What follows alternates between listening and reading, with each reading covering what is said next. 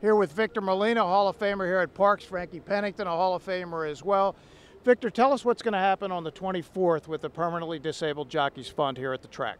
Well, we're excited about the Derby Day, and it's going to be a big day. But we're also excited about that we're going to have a table set up for to receive donations for the Permanently Disabled Jockeys Fund. We know that the two biggest things, the jockeys and the horses, or the horses and the jockeys. But fortunately that day we're gonna do something, and hopefully jockeys, people can come and get autographs, get their picture taken. We have some memorabilia, some stuff that we give out, and people will be able to buy some stuff. But hopefully everybody can come out and see the big horses, see the big jockeys, and help the most unfortunate jockeys that need some help. Frankie, it's pretty well known you're in a dangerous occupation. It's no secret that you're out there. You never quite know. An ambulance follows the horses around.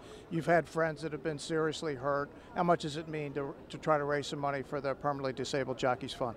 Oh, it's huge. I mean, so many people, they put everything they got into it, and it's a shame when it happens to one of us. We're all brothers here, and when it happens to one of us, it hurts all of us. And anything we can do to help our brothers out really means a lot to everybody here, and we hope everybody can come out. We're going to have a good time, and we're going to enjoy ourselves, and hopefully we can help a lot of people out with this.